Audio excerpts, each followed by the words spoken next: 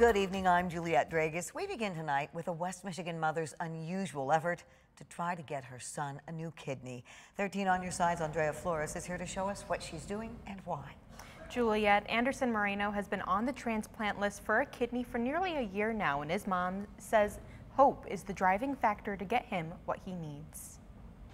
3 days a week, 4 hours per appointment, you can find Alicia Moreno here with her son Anderson, getting his dialysis treatment at Helen DeVos Children's Hospital. Right now, the next step truly is getting him healthy enough where he could receive a kidney. The 5-year-old Whitecaps fan has been in need of a kidney nearly his whole life because of complications after getting a heart transplant when he was 1. He needed the tracheostomy that he currently has, and then he also needed dialysis. He got on the transplant list last November, and after a few months, Alicia needed to try something new. I have a sticker on my car, and it just says, "A child on board needs a kidney." Since then, they've had a couple people reach out and even go through compatibility testing. The Big Rapids family was almost successful, but then COVID-19 got in the way. We had a donor that we had at one point found.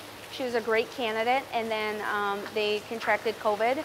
Even Anderson got COVID-19 too, and he's been recovering for the last few months. Alicia hopes they can find him the perfect fit soon. He does everything with a smile.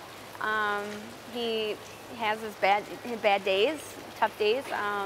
He doesn't complain about them too much. She hopes someone sees their sticker online or while they're out and about, so Anderson can have another shot. I'm hopeful that we don't have to, that we are able to find somebody who will willingly give us a kidney and will willingly give us another chance. The Moreno family is looking for someone with blood type B or O, positive or negative. You can find out more about what they're looking for and the way to reach them on our website, 13onyourside.com. Juliette? Thank you, Andrea.